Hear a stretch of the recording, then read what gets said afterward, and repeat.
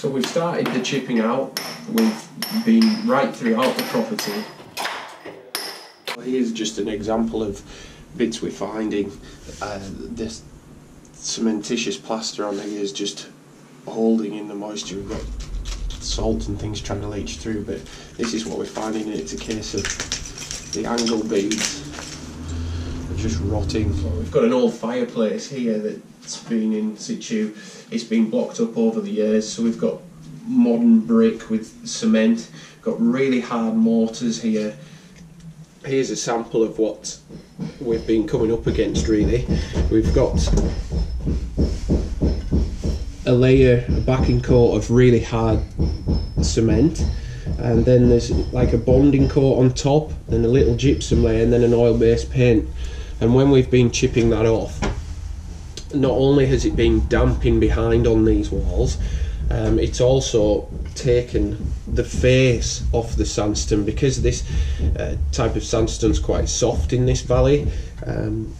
This is what it tends to do, because the cement is so much harder than the masonry it's built with, and it's actually pulled off the lime, the original lime in there as well. So there's been a good couple of tons of this stuff come off, and it did have a smell behind the wall when we did that, but we're finding in each room after a couple of days the walls have dried out, and that smell's disappearing as well, which is all good news, and it's proving what this stuff does. So all these things have led to retaining the moisture behind the wall, and also lead to hard work trying to chip it off.